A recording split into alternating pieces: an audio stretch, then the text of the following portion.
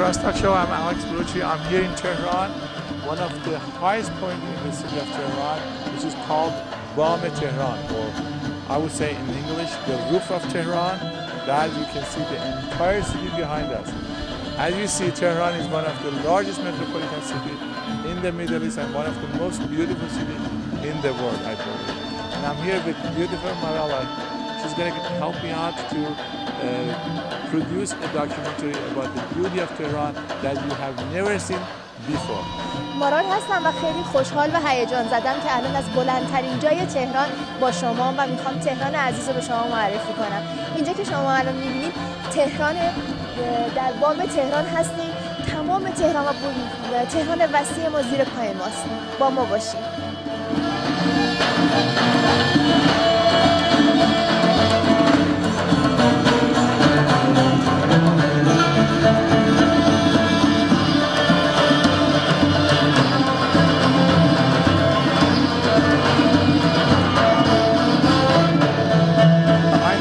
Tehran has a beautiful ice cream shop. The reason I said that, before we show you any part of Tehran, I want to take you to a nice ice cream parlor because Tehran has a very traditional ice cream.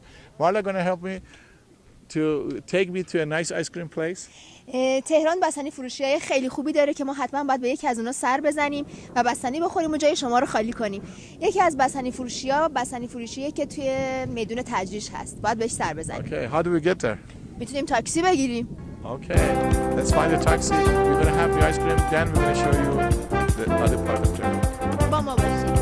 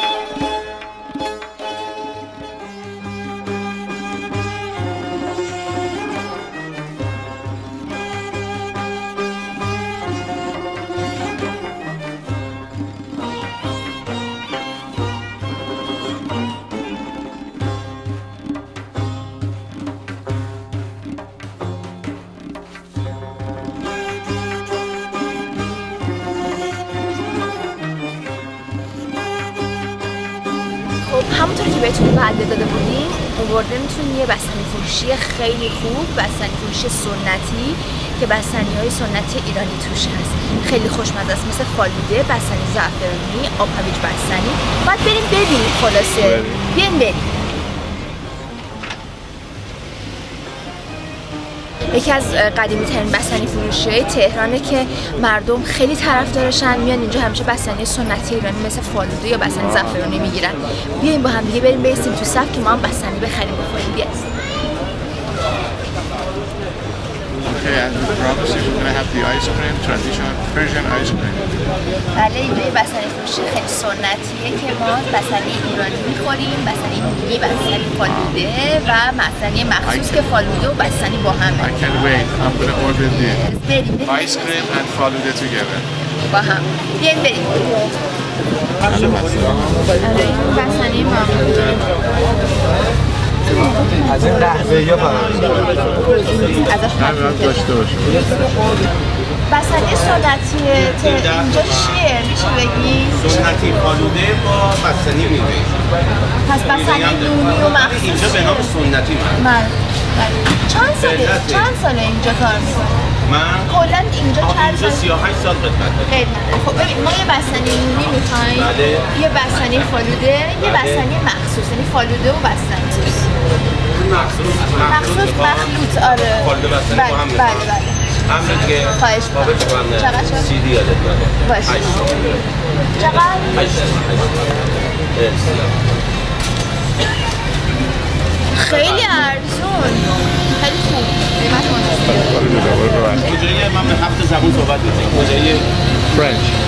اینجا قسمت بستنی سنتی ما الان بستنیمون رو سفارش دادیم، می‌خوایم بستنیمون رو بگیریم. این بستنی مخلوطه، یعنی بستنی سنتی و فالوده با هم ترکیب شده. اینم نونی شما. این بستنی نونیه که نون مخصوصه و بستنی وسطشه. اینم که فالوده است. این چیه رشته است؟ یه رشته های مخصوصه که آبلیمو هم بهش می‌رسه. لمن جوس. اشام بریزم. بده من. آقا لیوانی بده. به چه بستنی جاتون خالی.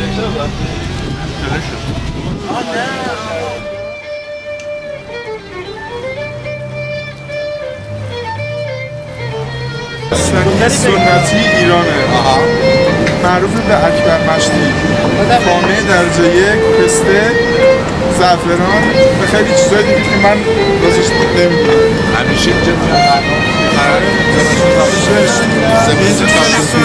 بستنیش گرونه. بله اکبر مشتی معروفه زیر تیغ بندی آفتاب به من از 4 سمت جغرافی هی بتاب و هی بتاب و بتاب. بهترین فرار ما از دود توی کابین بام تهران بود. درک تاریخ فلسفه از چشم I want to take you to a very, very traditional market called Taji's Bazaar. So, Marla, where is Taji's exactly?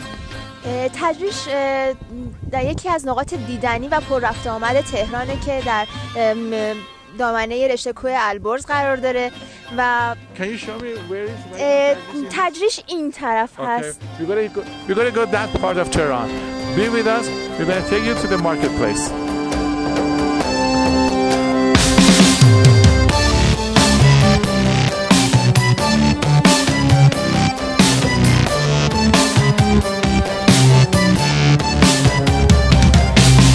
به همراه تو سفر کردم به هم قصه های رویا. یکی از قدیمی ترین جاهای تهران که مردم زیاد اینجا در رفت آمدن، زیاد به این میدون میان و برای همین ترافیک اینجا خیلی سنگینه. نمیشه تهران بیای و میدون تجریش رو ندیده باشی. از همه قشرهای مردم اینجا هستن و بافت سنتی و مدرن رو اینجا میتونین ببینین. از جای دیدنیش امامزاده صالح و بازار تاریخی تجریش. قبل از اینکه بریم جاهای دیگر رو ببینیم باید حتما یه سری بزنیم به بازار تاریخی تجریش که خیلی جای سنتی و قشنگیه و پر از ادویه‌جات و ترشیجات و چیزای خیلی قدیمیه که باید بریم ببینیم.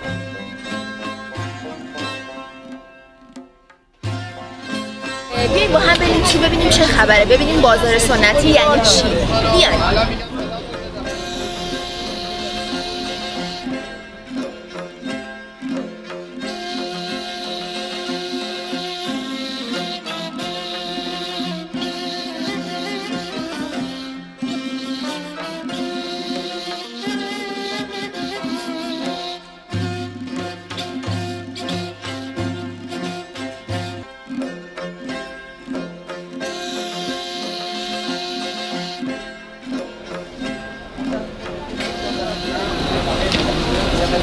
پشت سر من تکه بزرگ تجریشه.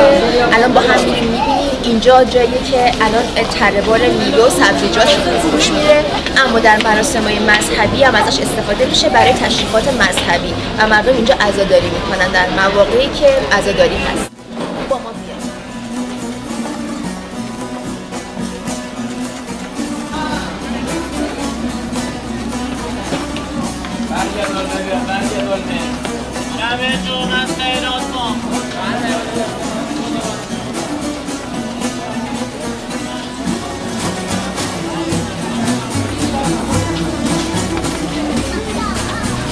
ایران گلت نره قربای بم دوستانه بم بفر شب خیراته ایران گلت نره قربای بم دوستانه بم بفر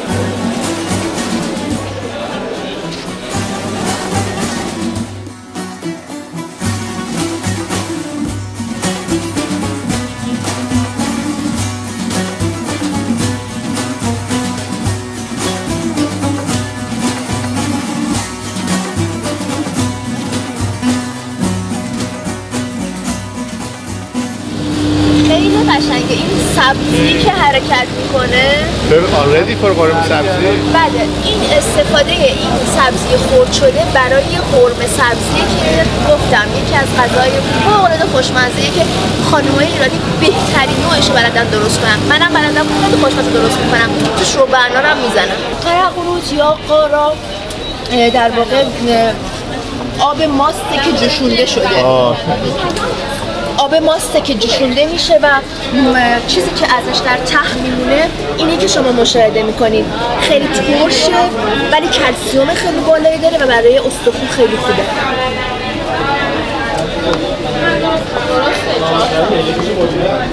الان ما تو مغازه ترشی فروشی هستیم. ترشی یکی از در واقع مزه هاییه که مردم ایران موقع غذا خوردن ازش استفاده میکنن. طعم بهتری میده، اشتهای آدم رو بیشتر میکنه برای غذا خوردن. مزه ترشی هم داره. مثلا این منو ترشیه، فکر میکنم این زیتونه که ترشش کردن. حالا بپرس از آقا میتونی تست بکنی؟ ببخشید آقا ما بدون اجازه شما تست کردیم. بله مایش هم روغن زیتون آبلیمو. البته زیتون پروردن یکی از در واقع زیتونایی که با زیتون پرورده با چی درست میشه آقا؟ با چی بگیم؟ گردو، روبنا، سبزی‌های معطر. و با غذا ایرانی‌ها استفاده میکنن برای اینکه اشتهاشون بیشتر با خورش چلو کباب؟ بیشتر با غذاها. آره با همه نوع غذایی میشه خورد. با خورش فسنجون میشه خورد، با چلو کباب هم میشه خورد. بیشتر با قرمه سبزی. با قرمه سبزی حال میده. بازار تاریخی تدریج یه بازار خیلی سنتیه که توش ادویه‌جات و ترشیجات و چیزای سنتی مثل شال، روسری، لباسای محلی و حتی تسبیح و موز برای کسایی که میان امامزاده و زیارت میکنن شما میتونید توی این بازار تهیه کنید.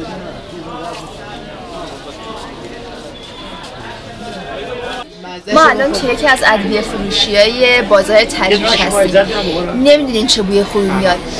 وای انواع و اقسام عرقیجات و چیزای گیاهی رو شما اینجا میتونید ببینید، مثل گلاب قمصر و عرق معجون که برای معده و گوارش خوبه. بعد عرق بید و کاسنی، شاتره، برگ چنار، اینا هر کدوم برای یک دردی در واقع درمان کننده درد هاست. امیدوارم که تا اینجای برنامه بهتون خوش گذشته باشه و از بازار تجریش لذت برده باشید. الان میریم که جاهای دیگه تهران رو ببینیم. با ما بیاین.